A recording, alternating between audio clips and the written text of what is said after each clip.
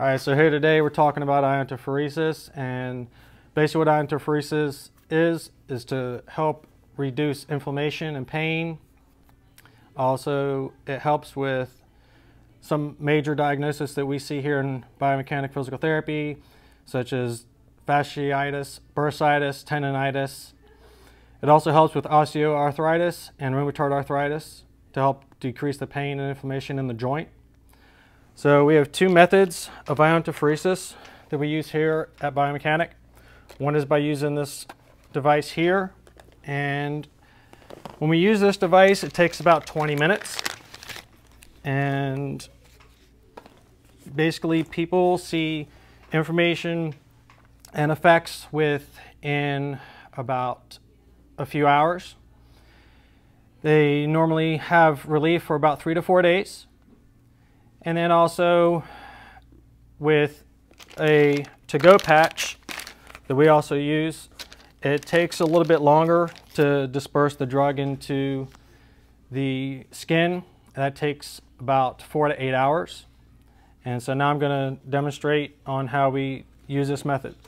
Things that we see a lot is Achilles tendonitis.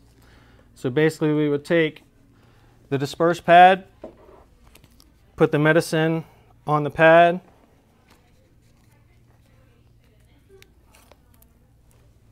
and apply the Dex right at the focal point of the Achilles tendonitis. The other pad would go about a foot away as a ground.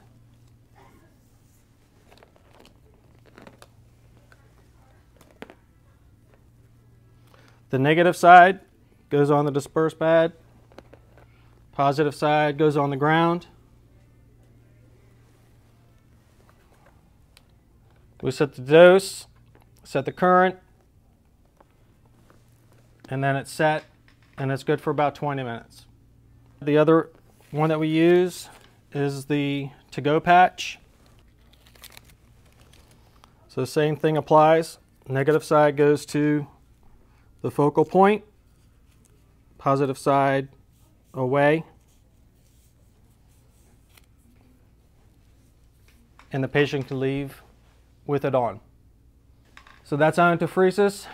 Thanks for watching our video at BioMechanic Physical Therapy. See you soon.